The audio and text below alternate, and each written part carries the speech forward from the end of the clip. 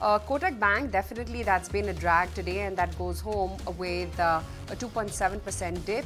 In fact, the weakness rubbed off on the other private banking names as well. Axis was down 1%, IndusInd, ICICI Bank, they were all a bleak red today. Reliance absolutely flat, just marginally higher. Infosys tighten ahead of its numbers. Bajaj Finance lower in trade.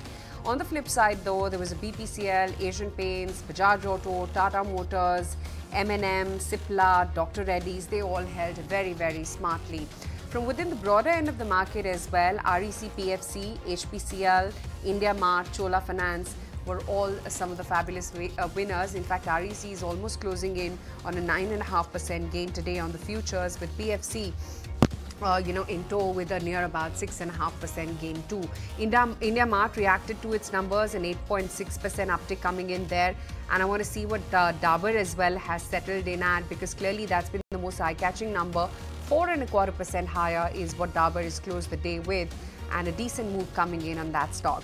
Godrej Properties recovered a little bit from the lows of the day, but not quite out of the woods.